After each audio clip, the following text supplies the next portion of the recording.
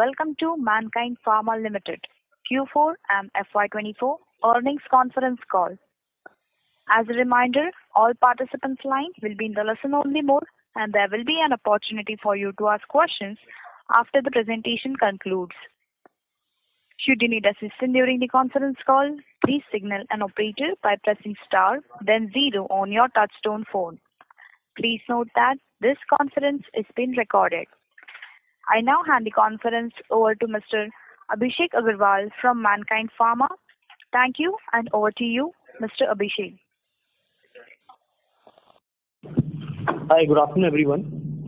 A very warm welcome to our Q4 and FY24 earnings conference call.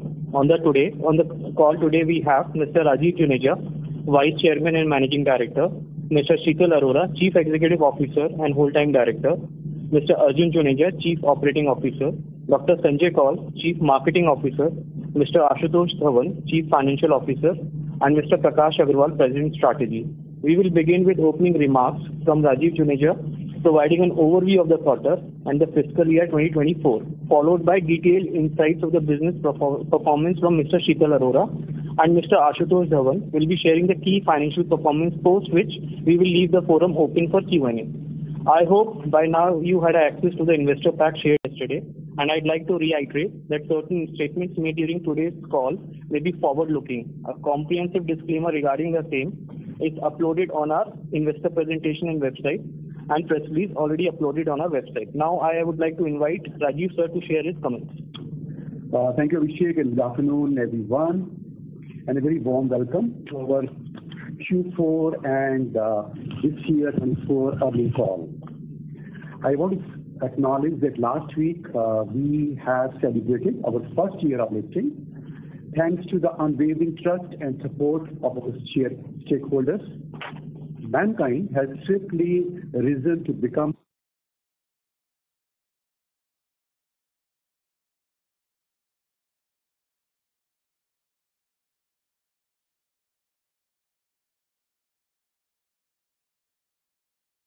So you're not audible?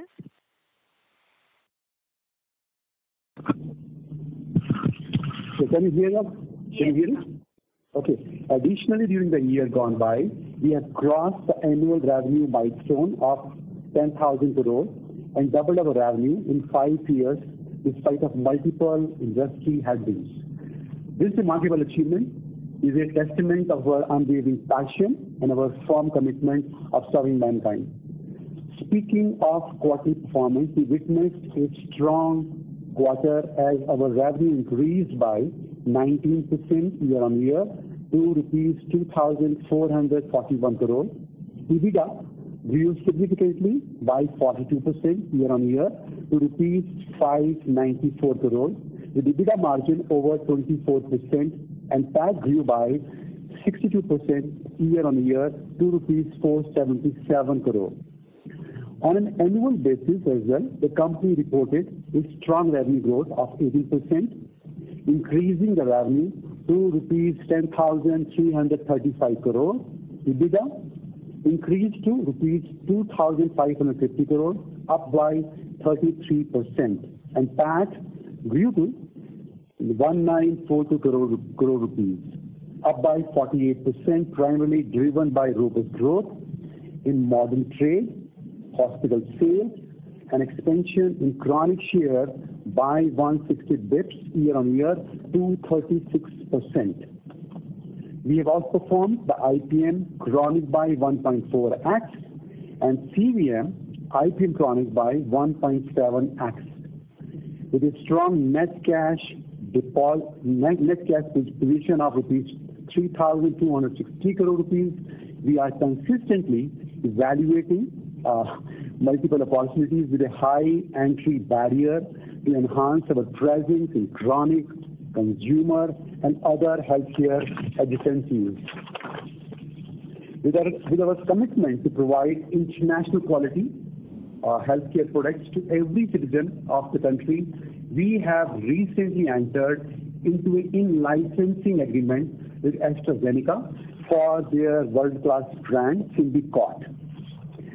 In recent years, developing nations have experienced a notable rise in the number of individuals suffering from asthma and COPD condition, largely attributed to swift industrial growth and substandard air quality. Presently, India accounts for approximately 13% of worldwide asthma cases, impacting individuals of all ages, thereby necessitating superior quality products to tackle this healthcare challenge. Symbicort is a dual combination inhaler brand known globally for its higher efficacy used for the treatment of asthma.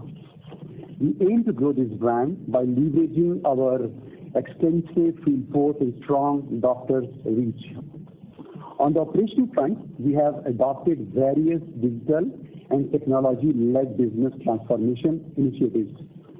These initiatives are aimed at improving automation and digitization of processes across functions to further enhance our operational productivity and efficacy, which has also resulted in reduction in our working capital from 45 days in March 23 to 42 days in March 24.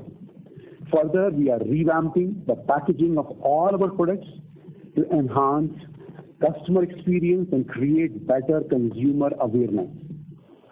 In financial year 24, the consumer healthcare segment grew by 2% year-on-year due to multiple business transformation initiatives undertaken during the year, while secondary sales were healthy. We are now observing a robust growth in primary sales, instilling confidence that this segment will resume its past growth trajectory. Recently, we have carved out our OTC business into a new legal entity as a wholly owned subsidiary of Mankind. This strategic move aims to sharpen our focus on this division and maximize its potential. On the R&D front, our focus remains on developing differentiated products to cater to the unmet needs of the patients. I would like to conclude by expressing my heartfelt appreciation to all of our shareholders for placing their trust in us. With this, I will hand over to Sheetal, who will provide more details on our business performance. Good afternoon, everyone. Today, I will be providing key insights into our quarterly and annual business performance. Let's begin with our performance for the quarter. In this quarter, our domestic business revenue rose to 2,174 crore, marking a 10% increase. This growth was driven primarily by strong performance in our chronic segment and recovery in the gynecology segment. According to IQVIA, our secondary sales grew by 8%, outperforming the Indian pharmaceutical market by 1.4 times. Our chronic segment growth was notable at 16%, surpassing the IPM chronic growth by 1.6 times. This robust performance has led to an increase in our chronic market share to 37.4%. Significant contribution came from our cardiac and anti-diabetic segment, which registered impressive growth rate of 21% and 18% respectively.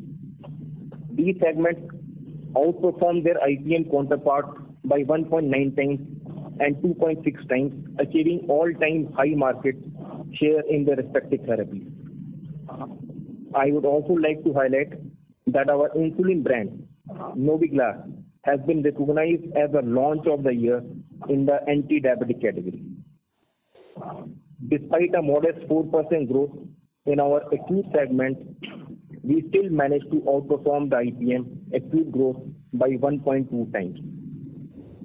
Additionally, adjusting for the impact of a regulatory change affecting one of our products, our growth in acute segment would have been even more impressive, exceeding IPM acute growth by 1.3 times.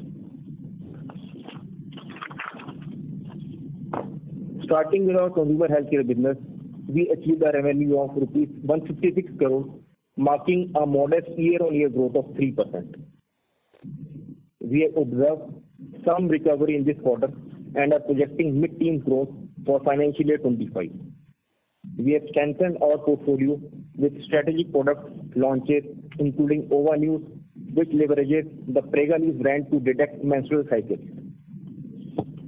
In our international business, we saw a significant growth in quarterly revenue, propelled by one-off opportunities in the US and selective product launches over the past 12 to 8 months.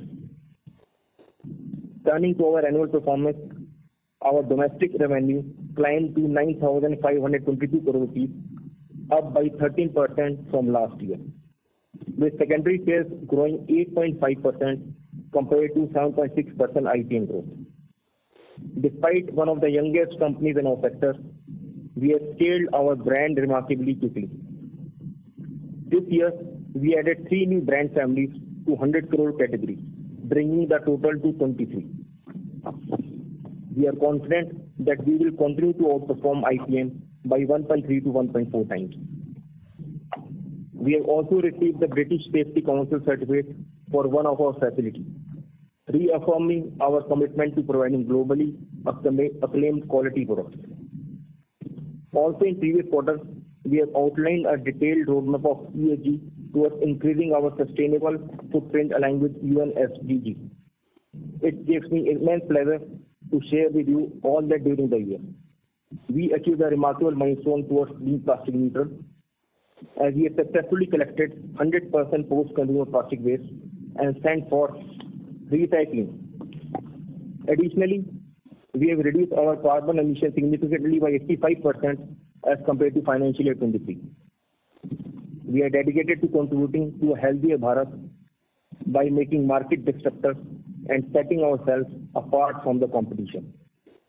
I will now hand over to Mr. Ashutosh, who will provide more details on our financial performance. Thank you so much.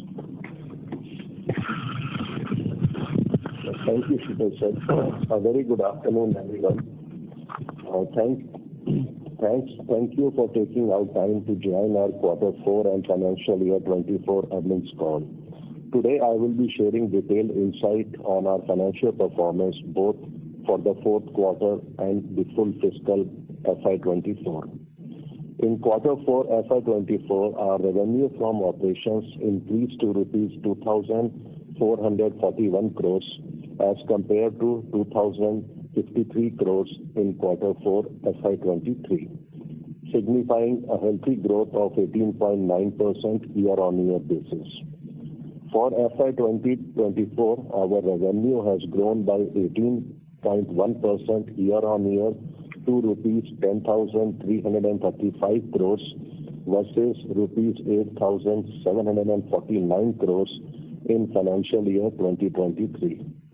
The gross margins of the company has increased by 2.6% year-on-year to 69.8% in Q4 FY24 as compared to 67.2% in Q4 last year. This increase is primarily due to 3 factors. Firstly, it's a full year price increase has provided a benefit of 1.4%. Secondly, the favorable sales mix has contributed 60 basis points to the gross margin. And thirdly, last year we had inventory-related write-offs and accrual towards COVID product, which compressed Q4 FY23 gross margins by 60 basis points, which has normalized in this year. For the full year, the gross margin increased by 2.2% year-on-year basis to 68.9% as compared to 66.7% in financial year 2023. This is majorly on account of favorable sales mix, including increase in chronic share and the price increase impact as we highlighted before. During the quarter, EBITDA increased significantly by 42% year-on-year to rupees 594 crores as compared. That gives confidence to us. I mean, we're so confident that this will do very, very good. A number of platforms we have said that this particular division is closer to our heart, very close, because this has given Mankind a lot of name and fame. This will do very good. From a profitability perspective, would the consumer healthcare business margins be lower than corporate average? Would that be a right assumption? And as that ramps up, probably that margin gap narrows? If you compare it, the EBITDA margins as compared to the company average, yes, they are lower than the company average. Having said that, there is a potential to match up to the company level in the near future for this business. Okay. And the second question is on the exports number. If I were to just look at the launches that you have done in the US and the IQVIA data, is it fair to assume that all of the incremental growth that we've seen in FY24 has been driven by the US market? Or at least bulk of the incremental growth in year-on-year in FY24 is the US? Just trying to understand the US, non-US mix in that number. So if you were to just talk about the export numbers, the incremental growth is majorly from the US market. But just to add, the ROW business has also grown, and US business, within the US business, the base business is growing quarter on quarter every quarter. So that's the comfort you can draw. Yeah. And if that is the case, if bulk of this one has come from the US, wouldn't the margins, EBITDA margins, be higher because there's not too much fixed, cost that is sitting below gross margins, right, for that US growth? So I didn't quite understand the reason why their margins are similar to our corporate average. I mean, because there are certain products which are OSD products, where there is significant competition. So that's why, and there is a certain one-off product which is able to compensate for that. So that's why we are saying that the margins are more or less similar. Got it. Okay, thanks so much. Thank you.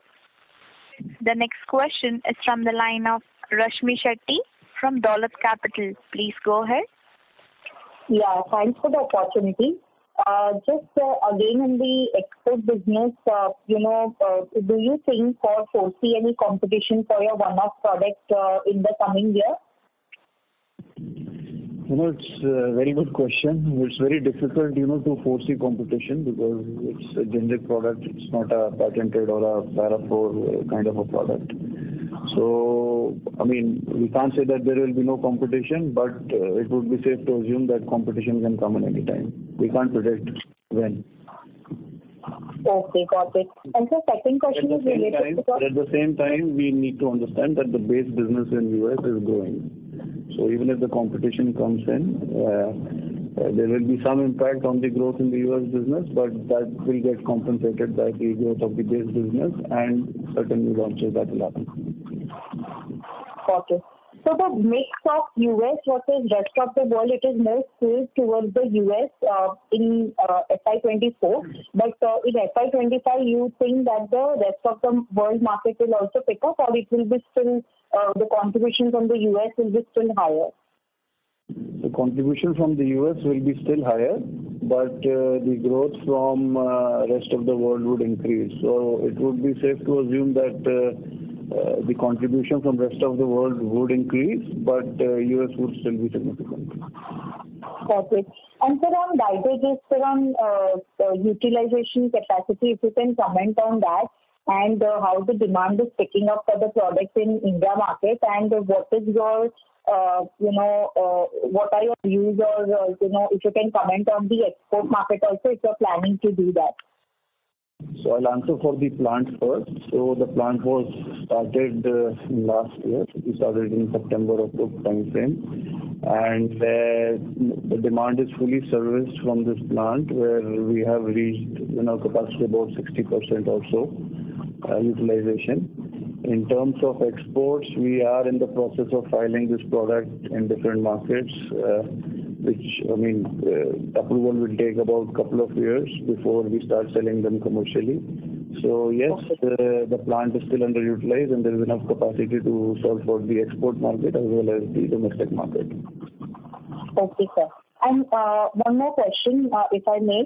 The fundraising of 7,500 crores, which the board has approved, any inorganic opportunity you are eyeing, in case if it is yes, anything is on cards, or you're just looking at it, and what kind of size of acquisition you are looking at it, if you can comment on that, it would be helpful.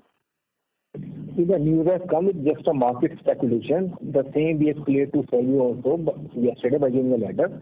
And by saying that we doesn't mean that we are not exploring opportunities in market for merger and acquisition. We will definitely looking for the acquisition, but when the right time and right opportunity will come, definitely we'll go for it. Right now, it's just a speculation in the market.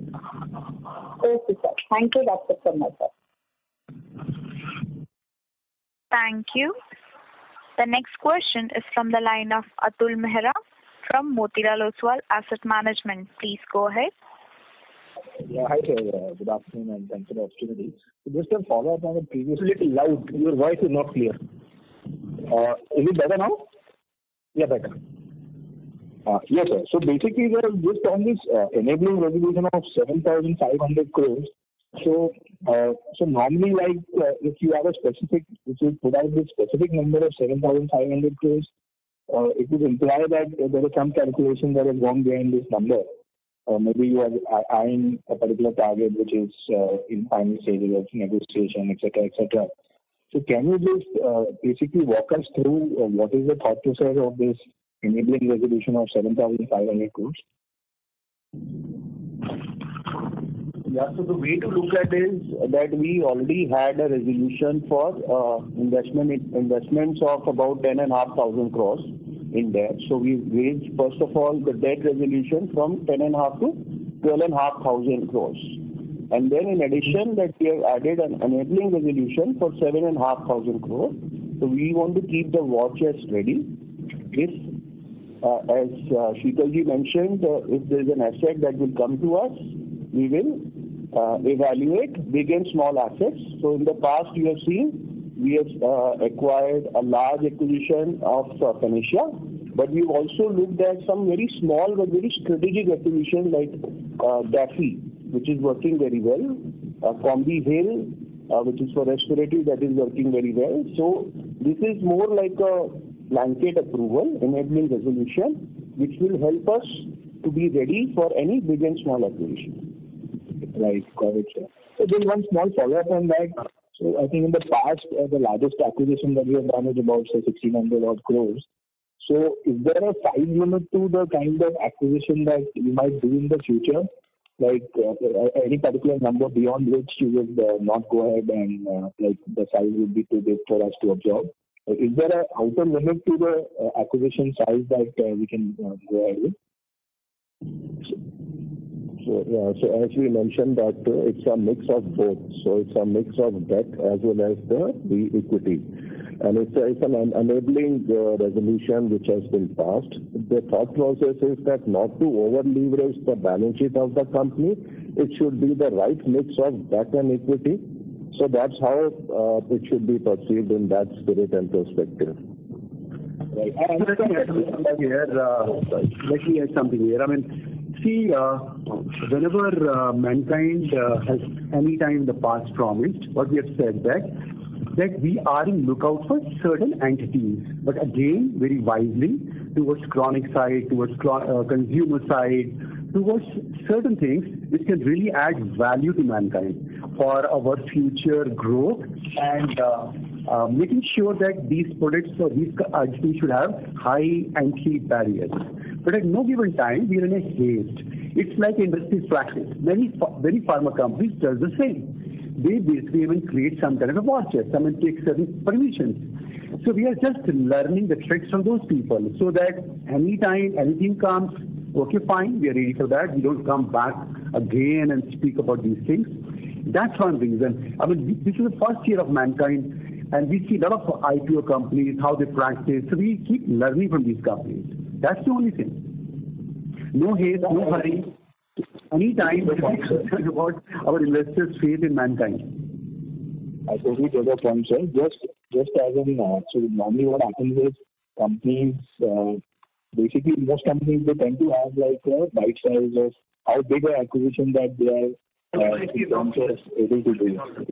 So from that perspective, I was checking that is there an outer limit on, for example, if you were to acquire something, if the entity maybe it should be not more than 8,000 crores, 10,000 crores. Is there a limit to? Your audio is not clear. No, I mean, I completely understand that. See, Atul, there is no outer limit. It is always, it depends upon the opportunity. It can be, 100 crore rupees opportunity, it can be 1,000 crore rupees opportunity. But again, I mean, anything and everything which would add some kind of a value to mankind, would give us some kind of a product which is an anti-barrier, chronic side, consumer side, we can look out for that. I mean, why should we put some kind of a limit? I mean, this is not a kind of a shopping spree we are on. Anything, right opportunity, right product. You see, look in the past. Panacea is the biggest one. In the past, I mean, people forget Combi Hail, Daphne, and other products, which were very, very, I mean, reasonably low price. And just to add the financial discipline, like Ashutoshji mentioned, so just to avoid over leverage, we have given the enabling resolution for equity. So any given point of time, the debt to equity and debt to EBITDA ratios will be well within the limits. So that's the financial comfort we can give. Got it. Well, sir, thank you very much and wish you all the best. Thank you. Ladies and gentlemen, in order to ensure that the management is able to address questions from all the participants in the conference, please limit your questions to 2 per participant. Should you have a follow-up question, we will request you to rejoin the queue. Thank you. The next question is from the line of Amay Chalke from JM Financial. Please go ahead. Yeah, thank you for taking my question, and congratulations to the management for good set of numbers. The first question I have is on the new product launches. Our growth contributions has been around 3% for last consecutive 2 years. So is it possible for you to give more color on the new product launches in terms of therapies, molecules, etc., and how it looks like for next 1 to 2 years? And the second question I have on the pricing side, we are already in May. I believe we must have taken price hike for this year. Or the last year we understood that the raw material prices had gone up. The price hike component may have been on the higher side. So this year the raw material prices have gone down significantly. So how does it look like for this year, the price growth component for our business? Yeah, thank you. So this is Sanjay. I'll take one question first. The first question first. So if you look at the new launches which we have planned, so we believe that 3.5 to 4% contribution in growth is going to come from new products. We have some big products which have been launched or in the process of being launched. Nobiglar is one. That is an anti-diabetic segment. We have in pain and analgesic Pharma, that is first of its kind analgesic, anti-inflammatory analgesic. Besides this, we have Symbicort, which we believe is a big bet for us. So we have another product that is for hemorrhoids management that recently was added in the 50 crore bracket, and we believe these are the products which are going to be big bets for us. This is your answer to your query number one. Second was as per price increase. Last year, because of wholesale price index, we could leverage more than 5% of contribution coming from price increase. This year, we believe the price increase component in overall growth is going to be between 4 to 5%. But having said that, we also need to understand that mankind's overall portfolio in price control is only 15%. So if the inflation, the wholesale price index doesn't go by that much, it's not going to affect our price increase, because the non-scheduled formulations, we keep taking 10% price hike as and when the 1 year gets completed of that. So there will be price increase more or less similar to last year. It could be down by 1% but would be more or less similar. So thank you for taking the question. Thank you. Thank you. The next question is from the line of Harsh from Bandhan AMC. Please go ahead. Yeah, thank you. Most of my questions are answered, but if you could help us understand a little bit more on Panacea Biotech, the FY24 growth, as well as what is happening on the ground, or maybe some numbers as well.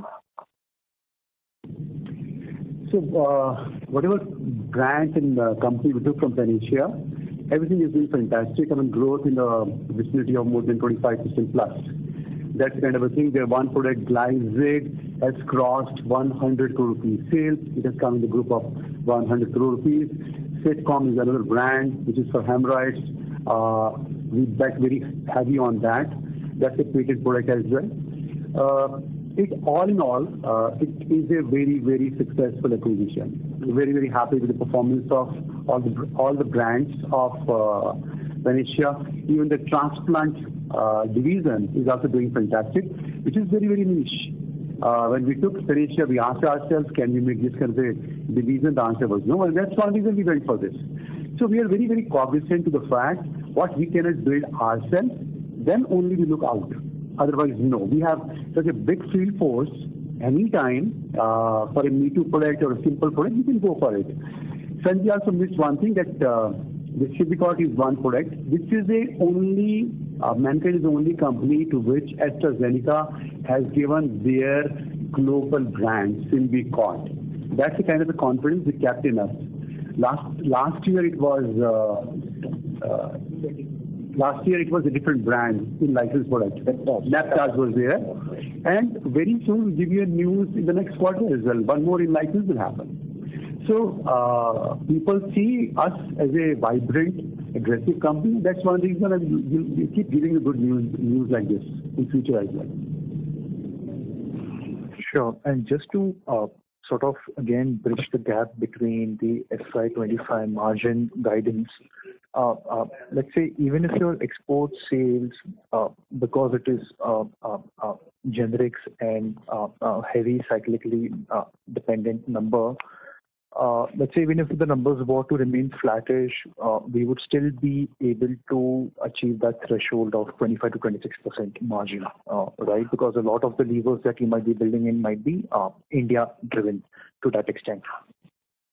Yeah, I think the observation is correct. See, 90% plus business still domestic. If you see the growth already highlighted is outperforming IPM by about 1.3x. So you'll definitely see a better growth and operating leverage to kick in through that. And that's why the margin guidance is one notch above versus what was given 24 to 26. Now it is 25 to 26. And the levers to that is higher chronic. So chronic, as we know, that we already seen a 160 basis point improvement YOY. This will every year see some improvement, which is higher margin portfolio. You are seeing increase in number of 100 crore and 50 crore brands. So once it reaches a threshold of 50-100 crore brand, the incremental effort is lesser. The productivity and profitability is better. Plus the third metric, important metric, is MR productivity. So there also it has improved from 6.1 last year to now 6.5. And as we speak, with higher growth, that matrix will continue to grow, and that typically drops down to the EBITDA margin. So these are the three big levers in the domestic business, apart from the new launches, the in-licensing, etc., which will give a better flavor. And also the new divisions. I think you asked about Panacea. So apart from transplant, where it already, access to new set of doctors, we have now recently launched our urology division. So it gives a new set of products, new set of doctors. So these are the new, white spaces we are addressing, which will help us grow and eventually have better margins. Sure, Prakash. Thank you. Thank you so much. Thank you. The next question is from the line of Nitesh Dutt from Burman Capital. Please go ahead. Hi, sir. Thanks for the opportunity and congrats again on a good set of numbers. I have a question on our manufacturing strategy. So I think it was mentioned in the RHP that roughly 25% of our manufacturing is via contract manufacturers. So want to understand, number one, is it still at similar levels, and do we want to maintain the mix or increase outsourcing? And second, is it split amongst a lot of players, so sort of fragmented supply base, or is it consolidated amongst a few large suppliers for us? Sir, correct. Our manufacturing strategy is still the same. More than 75% of our products are manufactured in-house, and we keep continuing to shift the products from contract manufacturers as and when they become slightly big or meaningful to move them in-house. because of 2-3 reasons. We have a better control over the supply chain. We have better control over the pricing of the product. But having said that, there will be, about 20-25% of our products which will continue to be manufactured at contract manufacturers, because we might not be having those type of manufacturing facilities in-house. Or we might not be having those kind of skill sets in-house. But having said that, we ensure that the quality standards of these contract manufacturers are at par with our in-house manufacturing facilities. We have a lot of big contract manufacturers who manufacture for us, where the quality standards are as per Schedule M and WHO guidelines. Got it. So how many partners would we typically have? It would be difficult to say right now. I don't have an exact number, but there is a good set of partners that we have. All right. Thanks. I'll come back in a bit. Thank you. The next question is from the line of Tarang from Old Bridge Mutual Fund. Please go ahead. Hello. Hi. Good afternoon. And, congrats on an extremely set of Q4 and full year numbers. I'm perhaps extending a line of questioning around capital allocation. The business has about 3,000 crores cash in books. Going forward, what business segments and geographies could this and perhaps additional capital be put to use, to grow your business from here on? And second, given the traction in the exports business, how serious are you to back this business? Would you be open to, say, an international acquisition? So I will answer the second question first on the export business. If you see, our R&D expenses are about 2.5% of our revenues every year. If one were to really ramp up the export business, these R&D expenses need to go significantly up, as you must have seen in the books of our peers. So we've always maintained in the past that majority of the business, more than 90% or 90% of the business would continue to be domestic. Export business would be less than 10% of the overall numbers of Mankind, and we are not looking at any acquisition outside of India. Okay. And within India, overall, what business segments, what are the, from a strategic standpoint, if you could give us some direction, would you want to probably move in towards therapies which increase chronic share in your business? Just some light. So if you see overall, till about a few years back, Mankind's covered market share was about 60%. But in the last few years, our covered market share has increased from 67 at the time when we were IPOing, and now it is about 69%. So we have seen that there are white spaces in the portfolio which Prakash mentioned, which were in the field of neuropsychiatry, which we're trying to fill up, which was urology, which we're filled up now, which is nephrology, and there are certain oncology, critical care products were there. So we're trying to fill up those white spaces and, launching products in those business segments. And the endeavor is to reach the covered market share of around 72 to 75%, where most of our peers are sitting. And one more point, if I may. So within the therapy like diabetes, we didn't have these insulin pens. So fiscal 24, we introduced the pen. So if we are present in therapy, but not the sub-therapy, we are doing that also. So in respiratory, we were not there in inhalers. Now we are significantly present in inhalers. So that's also the white space within the therapy that we are expanding. Okay. Last, gross margin expansion has been pretty decent for FY24. Do you intend for this to stay here, or do you think probably cool off a bit? So if you see historically, our gross margins have increased year on year, barring couple of years where the raw material prices significantly went up. We are taking price increases wherever possible. If you see, our price increases are also to the tune of 4 to 5%. So we don't see any significant jump in the RM prices over the next couple of quarters. We see some jump in the gross margins, as you might have seen over the last couple of years. So no significant jump in RM prices for the next 2 quarters, and you'll continue to take price increases where you can, correct? Correct. Okay, thank you. Thank you. The next question is from the line of Kunal Dhamesha from Macquarie Capital. Please go ahead. Hi, thank you for the opportunity again. So on the EBITDA margin, while we have given the guidance for the next year, but let's say when we think beyond FY25, FY26, 27, how do you expect our profitability to move, in the next 3-4 years? Some of our peers with a good chronic contribution could be meaningfully, higher currently as compared to us. Do we aspire to be in that league where our EBITDA margin could be 35% plus, 5 years down the line? So, Kunal, if you see our chronic portfolio till about a few years back was around 30% or so.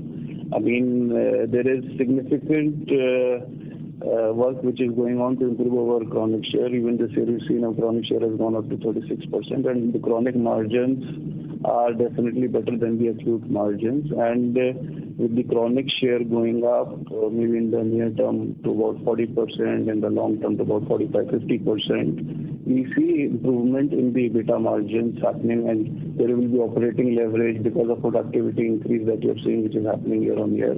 So definitely there's going to be improvement in this EBITDA margins. But having said that, we should not just look at Mankind with EBITDA margin improvement. There's going to be improvement in EBITDA margin, but we as a company would always want to go for growth, and we will invest for growth. So there has to be a balance between investment into growth and EBITDA margins improvement in a steady way.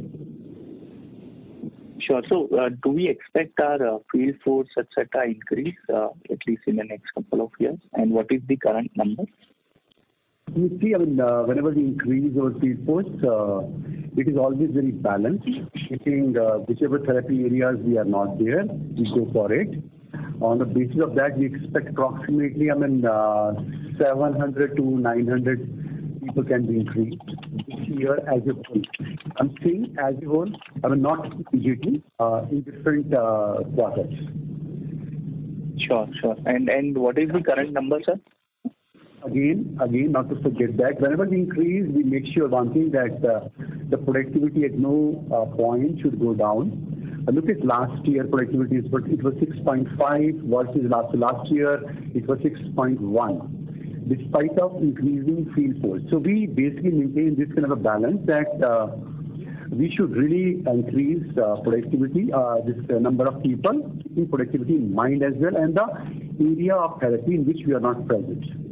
And to add to his point, in last 2019 till now, we have increased 3,000 plus field force, but our productivity has gone up in last 3-4 years. Current number is 16,000, including the first line managers. Yeah. And without that, the pure MR number? From 12,000. Yeah. 12,500.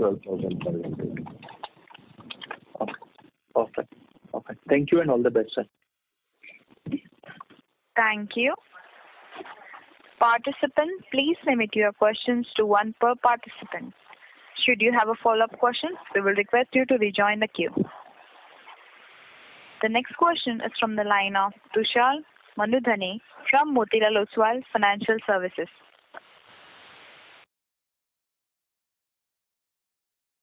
The participant got disconnected. Next question is from the line of Alankar Garude from Kotak Institutional Equities. Please go ahead. Yeah, hi. Thank you for the opportunity. So historically, if we look at our track record before Panacea, we have always had a slightly conservative mindset when it comes to M&A. And now we believe that there is no outer limit for any potential acquisition. So it would be helpful if you can elaborate on what has driven this change in approach. Yeah, you are absolutely right, being a company which has a conservative mindset, but after acquisition of Panacea Biotech and Daffy and Combi Hill, we have seen we have become very successful. And because we have become very successful, so right now the time has come that definitely we will go for a merger and acquisition. And let me add on this. One thing you must have seen that we are very, very conservative, so that DNA would never go away. One, anytime we think of any kind of a M&A, one thing is there in our head that it should really add value to mankind's product. It should not be just to add revenue. It should have some kind of entry barrier products. It should have chronic side. It should have consumer side. And whatever we have said in the past, whether it was consumer, chronic, whatever, you see the outcome is there in front of you. A few years back, 2-3 years back, every year we are adding 1.5% share increase in our chronic side because we said that. We acquired those companies like that. So we are very, very strategical in this. It can be small, it can be big, but depending upon the opportunity. Sometimes the opportunity is imminent. That's one reason. Again, we have taken inspiration from some of the pharma companies which just keep this war chest ready so that you don't really end up wasting time. That's the only thing. We are not in a hurry. Will not do something rash. We are always very cognizant of the fact that a lot of investors have an amazing faith in mankind. So that is really making us more responsible. That's reassuring, sir. And maybe one follow-up there is any outer limit on debt to equity or debt to EBITDA when it comes to any M&A? So, again, as you mentioned, you will always make sure that at no given time, the EBITDA of mankind is being affected by the interest. So, being a conservative company will make sure that it should always be 50-50. That sort of a thing. Yeah, in terms of numbers, we are talking about debt to EBITDA of not exceeding around 2.5 times. So that discipline, financial discipline will maintain. Understood. Understood. Thank you. And yeah, sorry, sir, you were saying something. I missed that. Just to add to what Prakash has said, that we will be mindful in over leveraging to the sense that it should not impact the ratings of the company. So that financial strength should be maintained. So it's going to be a combination of cash on the books, the debt, and the equity. Fair enough, sir. Understood. Thank you and all the best. Thank you. The next question is from the line of Amit Kadam from Canara Robeco Mutual Fund. Please go ahead. Yeah, hi sir. Good afternoon. So my question is again in the extension of what Alankar asked. Again on that particular capital allocation strategy, because this is something which we are really curious about to know. The question is on the payback side. So assuming because we don't know the kind of acquisition you desire to do, because there is no outer limit. And also you mentioned about the debt to EBITDA kind of thing Prakash just mentioned. But just wanted to understand based on your previous acquisition, small and large, whatever, what was the payback periods you usually target from such kind of acquisition? That was the only question from my end. So we are commenting on one thing which is, from a qualitative side, which is high entry barriers, synergistic benefits, as well as complementary, catering to the white space that we discussed. On the quantitative side, we have talked about that we'll not over leverage. We'll maintain that debt to EBITDA and debt to equity ratio. From other financial parameters, I think it's a combination of all these things put together that will lead to that decision. And there is nothing imminent. I think the street is reading too much into it. At the right time and the right thing comes, then only we are going to take it. Otherwise, the financial discipline is very, very important for this company. Yeah, so basically that number we are not right now calling out. That's a fair assumption, or should? Yeah, it depends on the asset, the size, the cash flows. There are multiple things. So nothing on imminent, so we can't call it out. Just to complement what Prakash has said, that we are mindful that whatever these opportunities are there, it should not be EBITDA dilutive, it should not be a return on capital employed dilutive. So those are the parameters we give very high weightage to while evaluating the assets. Okay, that's okay in that. Let me add one more thing. Let me add one more thing that as Prakash said, that street is bidding too much. We have not gone for anything till now. I mean, sometimes there are a lot of speculation in the market.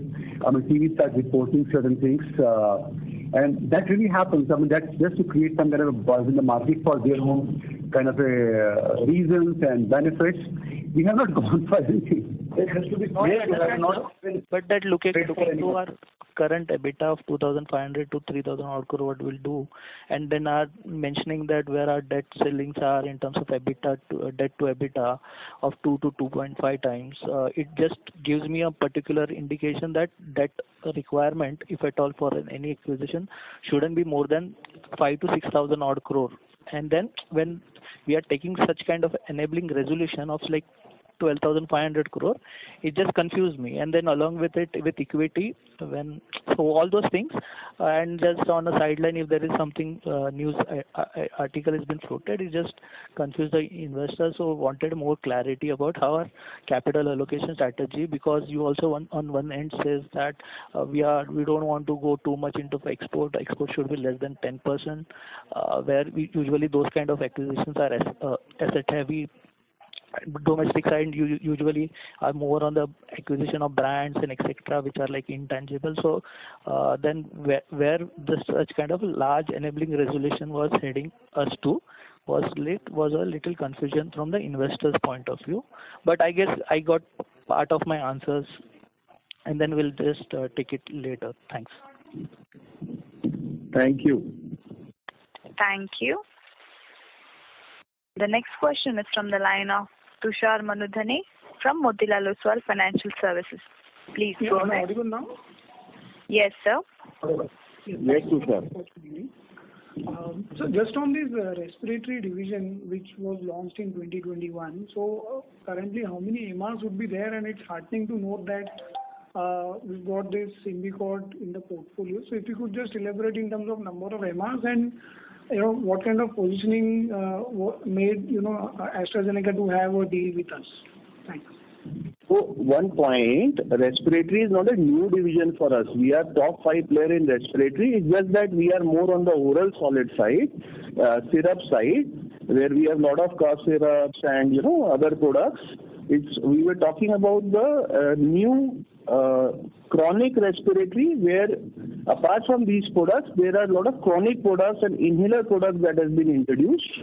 Allergy products have been introduced. So it's very difficult to say that respiratory has this many MRs. We can give you on a one-to-one what is the new division of respiratory. Just give a number about, I think it should be around 200 to 300, but we'll come back to you. That's not an issue. But let's be clear that the respiratory division was not 2021. It's just one of the chronic respiratory that came in 2021.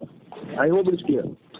Yeah, got you. But even on the size-wise, at least as far as the therapeutic composition is given in the presentation, respiratory is 5% of sales, domestic business, which comes to almost about 500 crores, right? So is that the right way to understand respiratory? It is 9%. Yeah, if you see the presentation, it is 9%. Okay. Maybe color similar, so I just got confused. All right. Thank you. That's it from me. Okay. Thank you. We can close the call. Yes, sir. Due to time constraint, that will be the last question. I would now like to hand the conference over to the management for closing comments. Over to you, sir.